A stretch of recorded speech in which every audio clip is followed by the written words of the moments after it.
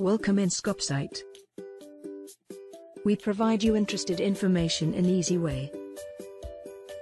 Like, subscribe, click the bell for more easy information, and leave a comment for any question.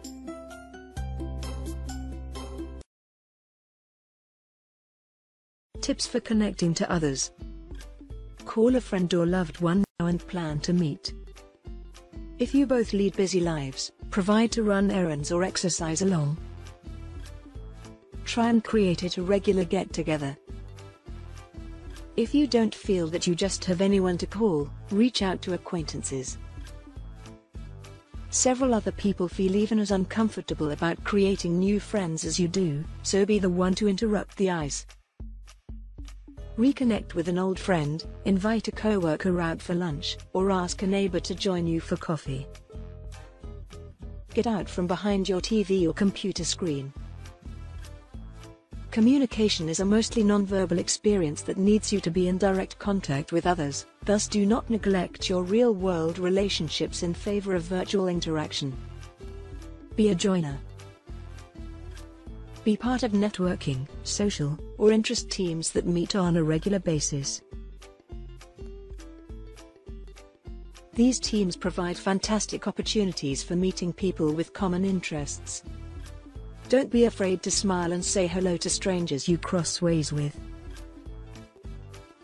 Creating a connection is useful to each of you, and you never understand wherever it's going to lead. Staying active is pretty much as good for the brain as it is for the body. The mind and also the body are intrinsically joined. Once you improve your physical health, you may mechanically experience greater mental and emotional well-being. Physical activity additionally releases endorphins, powerful chemicals that elevate your mood and supply additional energy. Regular exercise or activity will have a major impact on mental and emotional health issues, relieve stress, improve memory, and assist you to sleep better. But what if I hate to exercise? How to begin physical exercise and follow it, making exercise gratifying? Well, you're not alone. Pounding weights during a gym or jogging on a treadmill isn't everyone's plan of an excellent time. However, you do not need to be a fitness fanatic to reap the advantages of being more active. Take a walk at lunch period through a park, walk laps of a cool mall whereas shopping, throw a disc with a dog, dance to your favorite music, play activity-based video games along with your kids, cycle or walk to a meeting instead of drive. You don't need to exercise till you're soaked in sweat or every muscle aches. Even modest amounts of physical activity will build an enormous difference to your mental and emotional health, and it's one thing you can interact in right now to boost your energy and outlook and assist you regain a sense of management. Tips for beginning: associate exercise routine. Aim for half hour of activity on most days. If it's easier, 3 10-minute sessions will be just as effective. Begin now by taking a walk or dancing to a favorite song.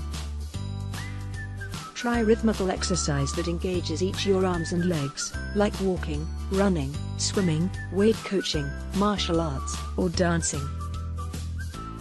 Add a mindfulness component to your workouts. Rather than focusing on your thoughts, focus on however your body feels as you move, how your feet hit the ground, as an example, the rhythm of your respiration, or the sensation of wind on your skin. Learn how to stay your stress levels in check. Stress takes a significant toll on mental and emotional health, therefore it's necessary to stay it under control. Whereas not all stresses can be avoided, stress management methods will assist you bring things into balance. Talk to a friendly face. Face-to-face social interaction with somebody who cares about you is the simplest way to calm your nervous system and relieve stress. Interacting with another person will quickly place the brakes on damaging stress responses like fight or flight. It also releases stress-busting hormones, therefore you will feel better even if you are unable to change the stressful situation itself. Appeal to your senses. Will listening to a rising song cause you to feel calm? or smelling ground coffee or a favorite scent? Or even compression, a stress ball works quickly to form you feel centered? Everybody responds to sensory input a bit differently, thus begin experimenting now to search out what works best for you. Once you discover however your nervous system responds to sensory input, you'll be ready to quickly calm yourself despite wherever or once stress hits. Make leisure a priority. Do things for no different reason than that it feels good to try and do them. Go to a funny movie, take a walk on the beach, hear music, read a good book, or visit a friend. Doing things simply because they're fun is no indulgence. Play is an emotional and mental health necessity. Make time for contemplation and appreciation. Believe the things you're grateful for. Meditate, pray, enjoy the sunset, or just take a moment to listen to what's good, positive, and beautiful as you go about your day. Relaxation techniques. Accessing the relaxation response. Take up a relaxation practice. Whereas sensory input will relieve stress within the moment, relaxation techniques can facilitate to reduce your overall levels of stress, although they're probably to take longer to learn effectively. Yoga, mindfulness meditation, deep breathing, or progressive muscle relaxation will place the brakes on stress and convey your mind and body into a state of balance. Like, subscribe, click the bell for more easy information, and leave a comment for any question.